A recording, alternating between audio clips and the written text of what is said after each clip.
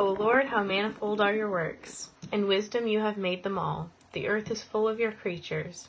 Here is the sea, great and wide, which teems with creatures innumerable, living things both small and great. There go the ships, and Leviathan, which you formed to play in. These all look to you, to give them their food in due season. When you give it to them, they gather it up. When you open your hand, they are filled with good things. When you hide your face, they are dismayed. When you take away their breath, they die and return to their dust. When you send forth your spirit, they are created, and you renew the face of the ground. May the Lord endure forever. May the Lord rejoice in his works, who looks on the earth and trembles, who touches the mountains and they smoke. I will sing to the Lord as long as I live. I will sing praises to my God while I have being.